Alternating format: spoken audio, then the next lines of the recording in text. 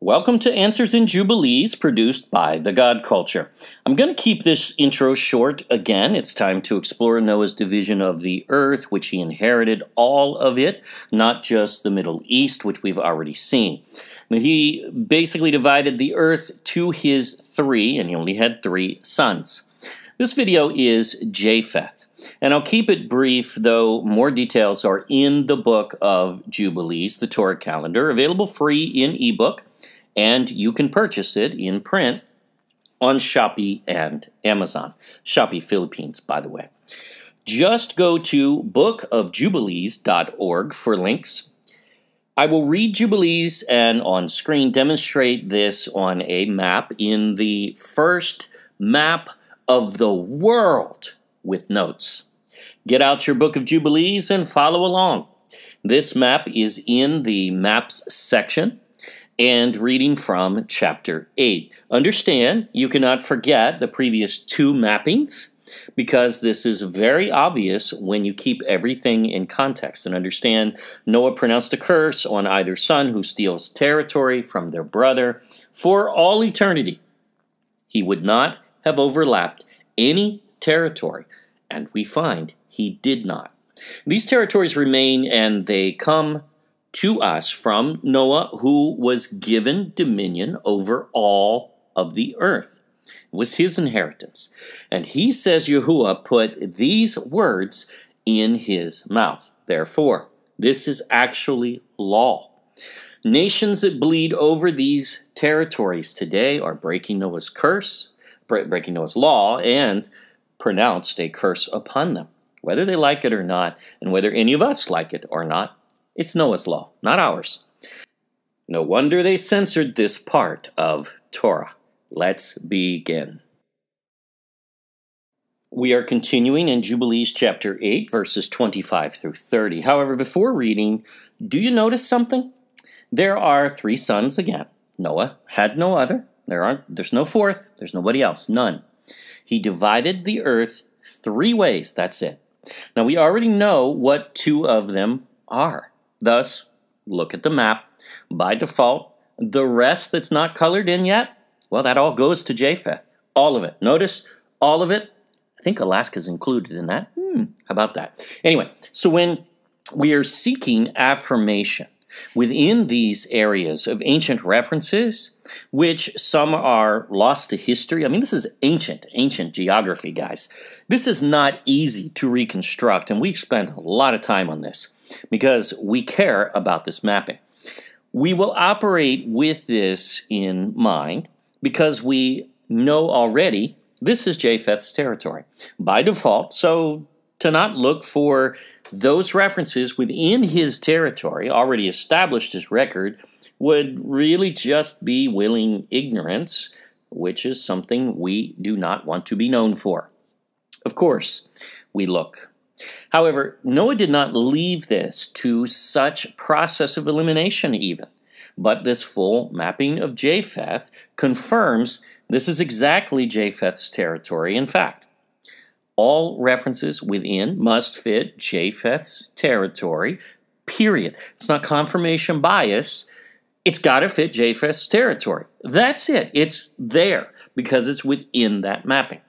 Now, we have an illiterate posing as someone he is not on Amazon, supposedly reviewing our book in fraud, trying to sound academic even, and it is complete fraud, and he is no academic. He is a paid troll, only here to agitate. Now, he calls this rubbish, yet logic does not, and he is an idiot who can't read especially a map or really even a sentence and comprehend. So, there.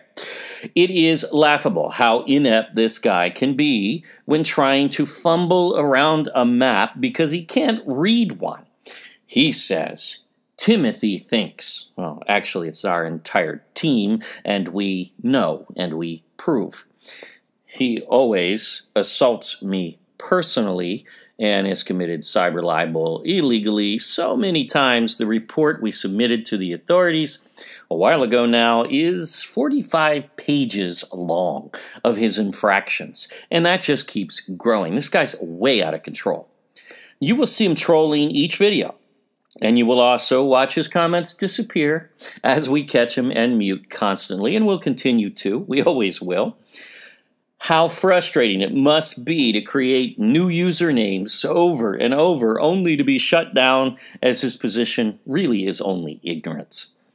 He reviewed Solomon's Gold series and 3 others, admitting he had not actually watched either of the 4 series, yet he watched a 7-minute recap video on the Lost Tribes, and he knows everything that we don't prove in all 4 series. That's amazing ESP, evidently. He then reviewed our cover for our book, which wasn't actually our cover, very embarrassing, and almost 6 months before we even published. What an idiot. He then reviewed the book before we even published and before reading it. He then claims he got the print book and pages fell out. I'm sorry, from Amazon? Really? Well, first, what idiot would take that and not return it? I mean, who would accept pages falling out? Yet, there's no record of any returns, so it doesn't work. Amazon's printing is very good, and they don't send books out with pages falling out. That's ridiculous. Now, it turns out he only ordered the ebook. He only ordered the ebook. So those ebook pages are falling out on his computer screen? Really? Is that how that works? What a fraud. Could one be more of a fool? Well, by Bible definition, that's a perfect match. And we're not going to spend any more time on this guy. The authorities will catch up to him. He finishes in title in fraud. Timothy believes Noah mentions Fairbanks, Alaska. Ha, ha, ha. What a child.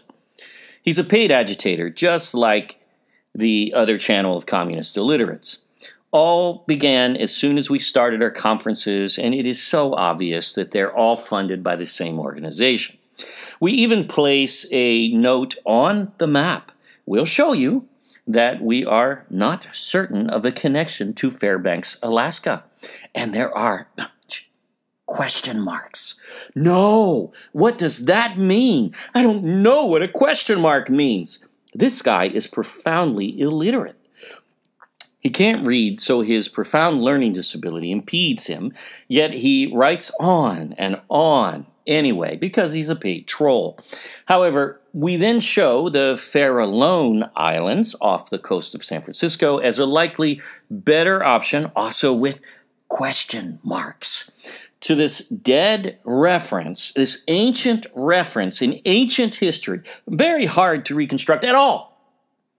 As it is right there, though, on the 37th parallel, even with Gadir, Spain, which is the line it follows. And that makes sense. We'll show you.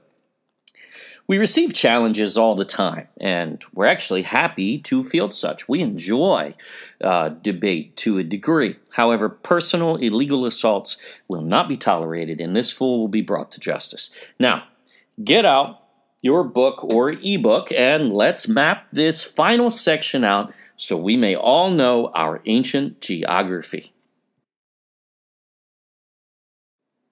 And for Japheth came forth the 3rd portion, beyond the river Tina, we know that river, to the north of the outflow of its waters. Now, we covered the river Tina in week 2 with Shem's territory in detail. This is just the other side of Shem's, already noted everything north of this river there, and west of it, and the Rapha or Ural Mountains as well. It's all Japheth's. I mean, that's what we already determined in Shem's mapping, and this is just confirming it, starting on that same border, just as Ham's division starts on that same border on the banks of the Gihon, the coast of Africa. Same thing. You can pause the screen and study the map if you need, because there's a lot of detail there. That's fine. If you want exacts, follow the Don and Volga River system, all of it, including its tributaries.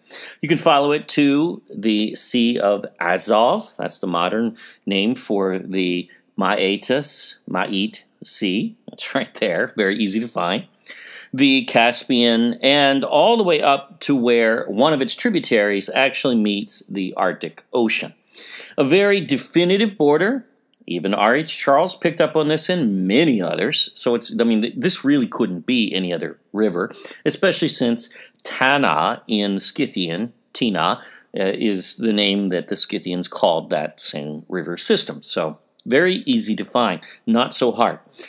And all the way up to where one of its tributaries meets the Arctic Ocean, a very definitive border, and it essentially is the origin of the continental divide between Europe and Asia, or Japheth and Ham, set by Noah.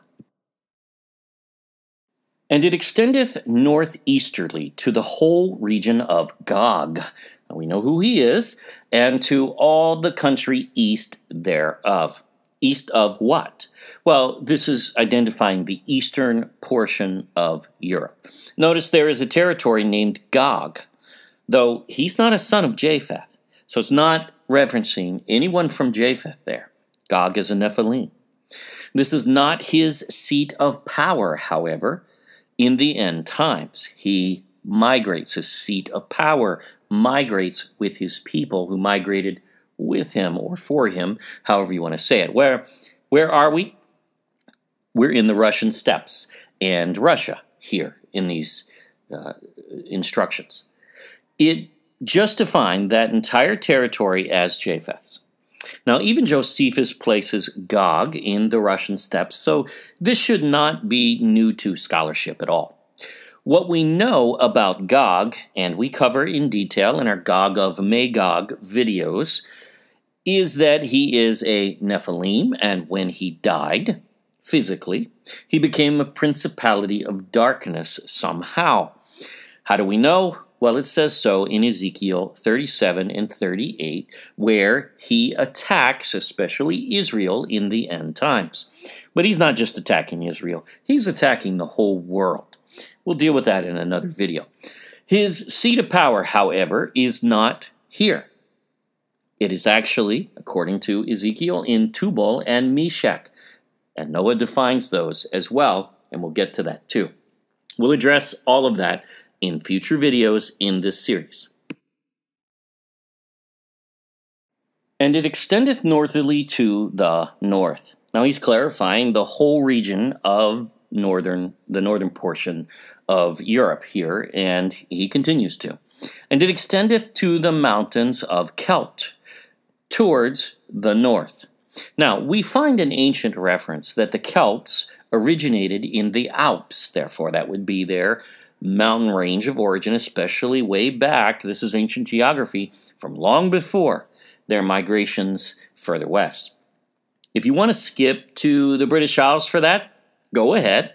And if it makes you feel good, that's fine. You can do that. We don't believe it does, but it doesn't matter. And this will be further defined in the grandson's territories that we will be covering. So this is going to make more sense even then. But it appears to be jumping ahead, but that's okay. It won't mess up the directions because essentially he's defining Europe here, so it doesn't matter.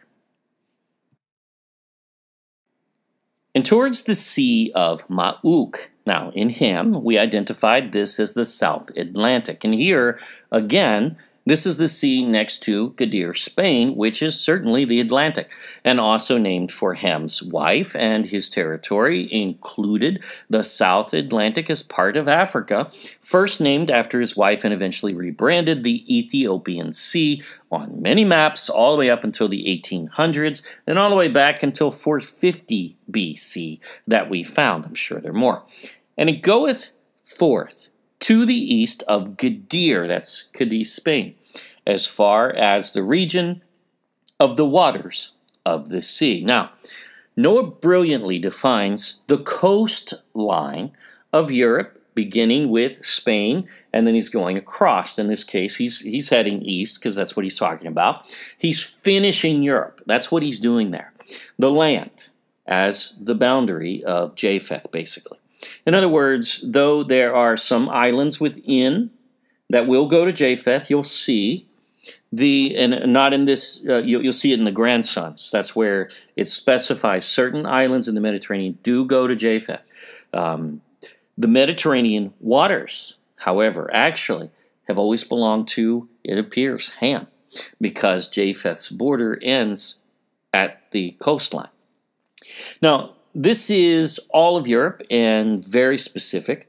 All of it is Japheth's. However, the directions do not stop there. And this is the amazing thing. He's already defined Europe. So where's he going now? What's left? Well, from our mapping, you can see what's left. The North America, part of North America is what's left. So could he include that? I mean, is that possible? Well, let's see, because he's about to head west, which means he's crossing that sea to another land we call the Americas. Columbus may not have known as knowledge was lost, but 800-year-old Noah, he knew. Say, what? Is that Fairbanks, Alaska? Oh, aren't we just crazy? Well, no, because this area was already defined as Japheth's, but check this out, and we even employ question marks. You know what those mean. And it extendeth until it approacheth the west of Farah. So again, where were we in the directions? Gadir, Spain, all the way on the west coast of Europe. Europe has been set. Noah set the European border there, and he's gone all around Europe at this point. And then he heads west. Now we are on the 37th parallel in modern times is what we would call that. If you draw a line across, that's where it is. And you can follow that through to the Americas exactly where the north and south in the U.S. divide. Imagine that. Noah divided the United States, and Japheth united them. More on that later. Now, we show the arrows further north because there is so much room on the map, and we have to return back to Europe across the Atlantic again next. So that's why we did it that way. The arrows are fairly large, but that's on purpose. We want this to be very visual. Farah also means passage in Old Norse, fitting of the Bering Strait, the passage between the two continents, essentially. As well, I mean, that's pretty self-explanatory. That very well could be because, well, not because Noah mentions Alaska. That'd be a pretty dumb thing to say. That's not what we say. But somewhere there is an ancient reference on the west coast of North America to this Farah. That's what it is. Another ancient testament, the Jubilees, could not have been written by a Pharisee, nor in the age of 150 BC, in fact, because these are very ancient directions, far more ancient. Now, the Western world has lost the Americas at one point. They even lost Ophir at one point. In the days, in fact, of 150 BC, they didn't know about those two areas. They knew of Ophir, but they didn't know where it was specifically. Some of the olden writers in Greek did, but the Romans didn't. They didn't know the route, and they were trying to find it. The Farallone Islands off the coast of San Francisco are right on the 37th parallel, even with Gadir, Spain. This offers likely the best tie for the word Farah. However, we leave it with question marks because we have, again, read the note, no definitive track. What we do know is Japheth's territory includes most of North America, as it must. It can't be in Ham's nor Shem's. Also, wait till you see Noah's further definition of this of 5 great islands. We'll see that's going to affirm this. None of these directions in being drawn in a vacuum could possibly be understood. You must look at this as if they all tie together because these are directions. It's one great big large map. That's what it is.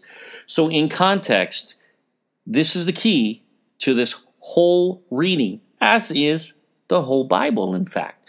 And these agitators have a way of trying to pull out fragments and focus, just on this word or this sentence, and they can't even read a note that's on the same page that says this is not definitive, nor can they even see that there's a question mark after that, and that there's another Pharaoh, the Farallon Islands, on the same page. But see, they're not committed to see, because they live in a world of willing ignorance. And unfortunately, we find this in modern scholarship far too often.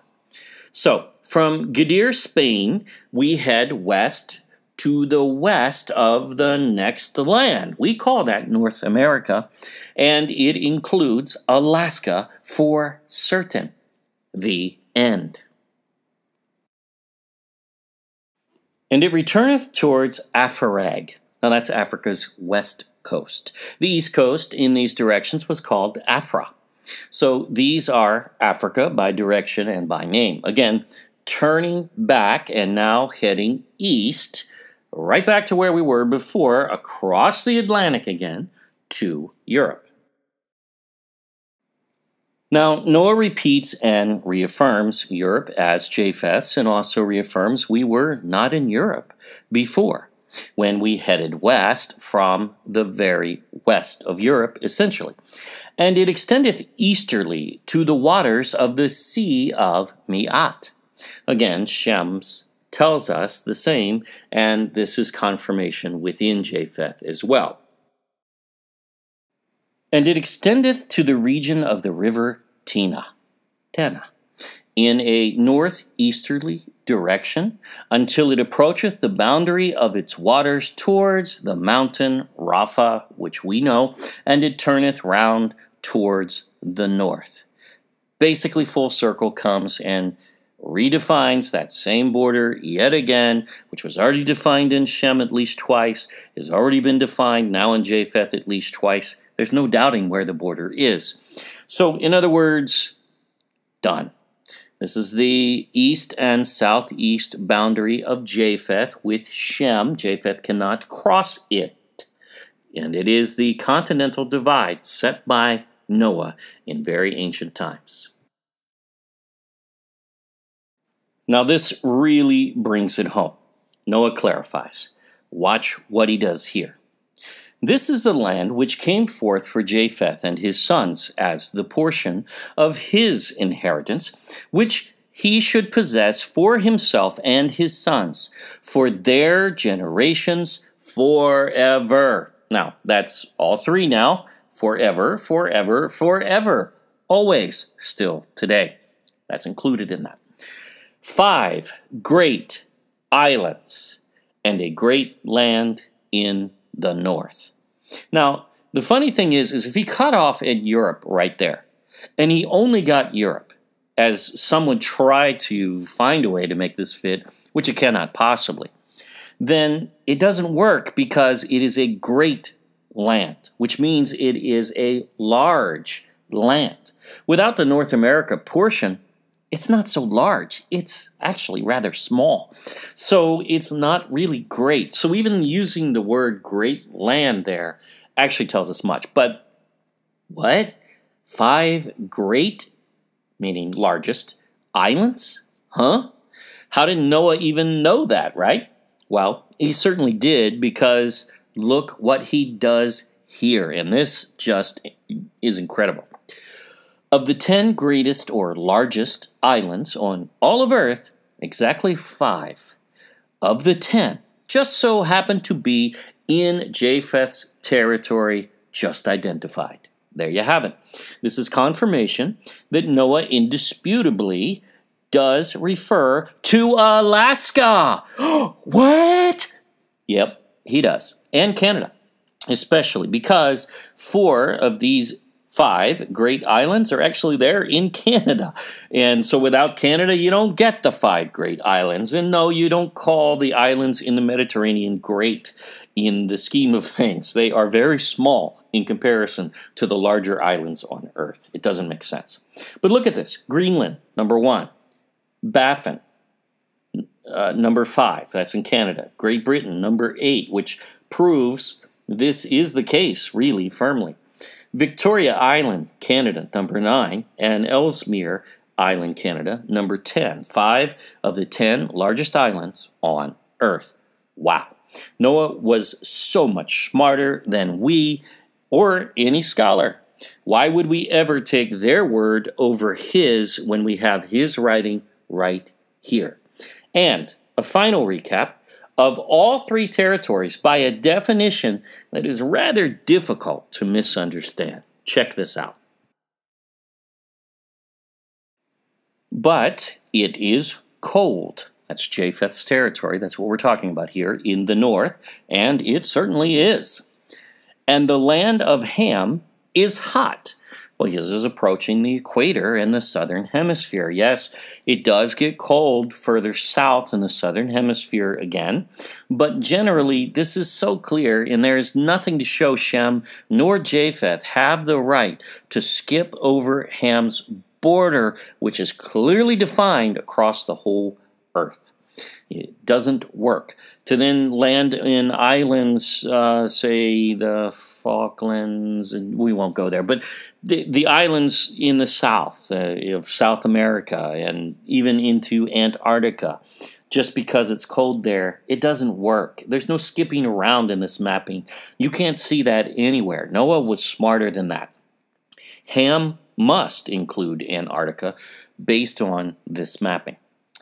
And the land of Shem is neither hot nor cold, but it is of blended cold and heat. A great definition of Asia to the North Pole even. Very cold to very hot. That is a perfect balance that now has come back and reaffirmed everything. That's it. The whole earth, folks. All of it. This cannot be chopped up. It cannot be ridiculed based on one reference, as it all flows together and repeats even. And any other assessment requires one to stumble over boundaries, and they cannot. We've seen many out there that we haven't seen anyone that understands this because they haven't gotten out a map and mapped it out. And without that, you'll never understand this. This is an accurate rendering of Noah's map, the most ancient map of the world. It is time we restore this geography and understand how the world is supposed to work geographically. Japheth has been encroaching through colonialism, justified even by the church, Catholic Church, and Protestants sometimes, even illegally, all over the earth, into Ham's and Shem's territories especially. And it is time he is called out for it. It's wrong. And it violates Noah's law, which still stands for his. And he is the only one who had the right to do so, division of the earth, which he inherited, no one else. We will cover the curse that Noah pronounces on anyone breaking this covenantal law of all of our generations, and unless you are Nephilim, this still applies to you and I. The Nephilim have no territory because they are not supposed to be here at all. So no, they don't get an allotment. Sorry, but they shouldn't exist. So there you have it. Absorb this, study it, and know it, because modern academia and Bible scholarship prove themselves illiterate in this very ancient geography. All because they do not have Jubilees, yet they should, but they willingly are ignorant of it, as 2 Peter 3 warns. Yah bless to everyone. The Book of Jubilees, the Torah calendar, named by the temple priests in Qumran as the source of the exact determination of how to keep Torah's calendar in the Damascus document. Yes, they called it Torah and used it as such. This book renders the very first map of the world, the most ancient geography in all of history.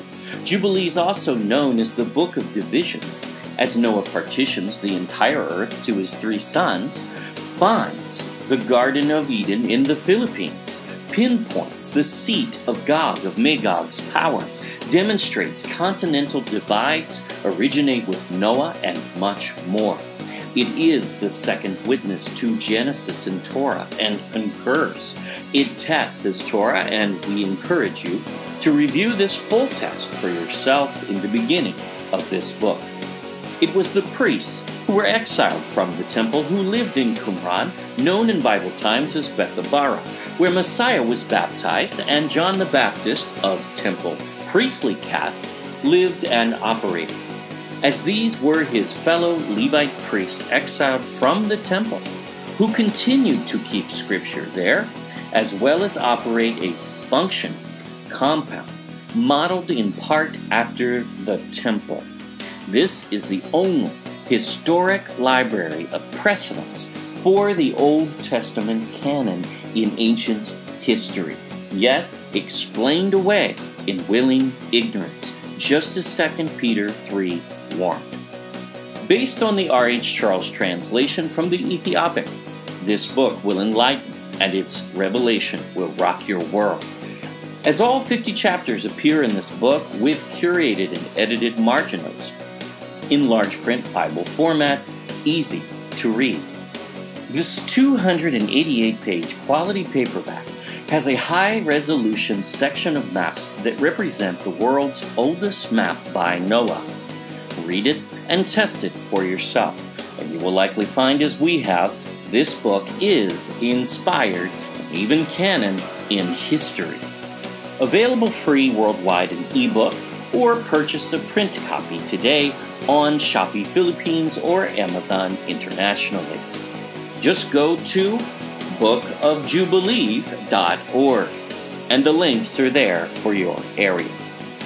We also offer bundle pricing with our other books in the Philippines. Our books are already expanding now, being read in 52 countries and more than half of the provinces in the Philippines. Join thousands who are finding this useful in their lives.